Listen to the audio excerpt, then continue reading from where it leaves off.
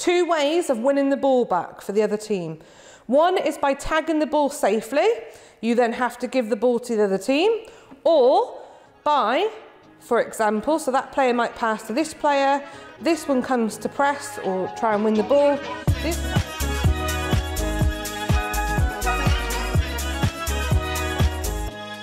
Hello, I'm Stacey Miles. I'm a Coach Development Officer for the Football Association. Today we've got a session around intercepting.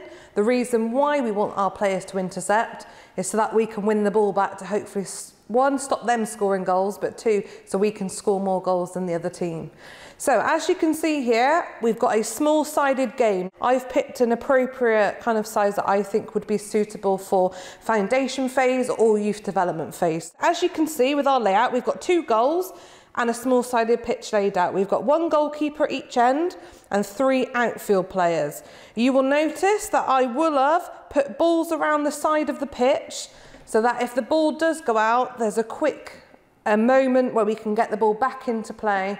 1, it's easier for you as a coach to manage, but 2, we want to get the players playing. That's what they've come for. So, why do we want our players to intercept? 1, we want them to recognise the opportunities when, where and how we might try and do that. Now, working with young players, we don't need to give them all the answers. We want to provide opportunities where they can experience that and make those choices and learn those ways.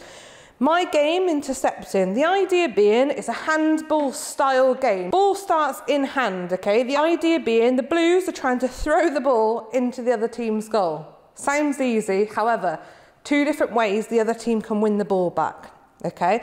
Now, restrictions normally with handball, you can't move. However, in my game today, I want my players to be able to move. Similar to movement with the ball, we want them to express themselves. So you can run with it, and the idea being you then throw the ball into the other team's goal for a point. Okay, sounds easy. However, they've still got to get past 4 players. Okay, so 2 ways of winning the ball back for the other team. 1 is by tagging the ball safely.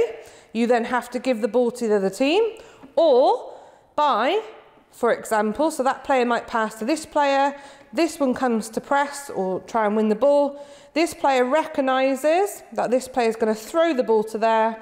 They can try, if they can, to intercept in between. Now, I know what young players are like. They are going to want to get on that ball and run and score, which they will, which we do want to encourage.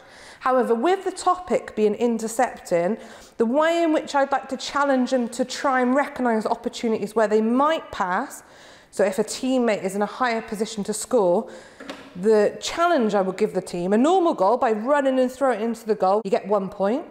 But if you can combine, say 3 times or make 3 passes before you score, that would be then worth 3 points. So I'm not saying they have to, because we don't want, for example, our players here that are around the goal to think they can't score, but recognise opportunities. So if it does go there, can we make some nice little combinations in between? By encouraging them to make those extra passes if it's necessary with their decisions, there might then be more opportunities to recognise, for example, when they might intercept. So key things I would be looking for as a coach is body shape. So if this player is shaped up potentially to throw the ball, so it might be his or her eyes and head are up facing the person they want to pass to, their shoulders are facing that way and their ball is about to be released, that might be the moment then for an interception to be made. However, we would also like to encourage players to play with disguise. So I'd like them to think about not going too early, because it might be that player pretends to go that way and I know we're going to see loads of it. They will then go the other way. So that is the idea of the practice. It's really fun.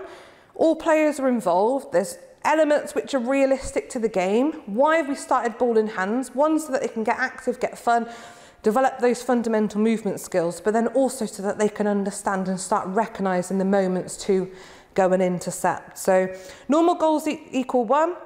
The amount of passes that you might create before scoring equals that amount of goals. Please don't restrict your players by saying they have to, because then it removes the decision making and forces the interception.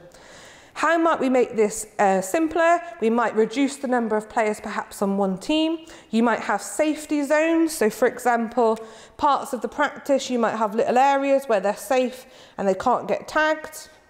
You might have certain players, for example, if they score, it's worth extra goals. So it might be, for example, this player, you've noted this player and this player, they've scored lots of goals so far, so we might encourage this player to try and get on the ball a little bit more. So if they score, it's worth 3 goals as an example.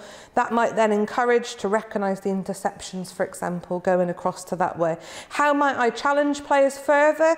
I might ask them to see how many times they can combine with a teammate, but also it's a fantastic social experiment in terms of social skills that children will develop. So don't be too focused all the time on developing them technically, tactically. You might focus, for example, on developing them. So can you use names when you're calling to your teammate? Can you praise a teammate? So I think those things are just as important within this intercepting practice as it would be with all of the other corners that make up the player and the person.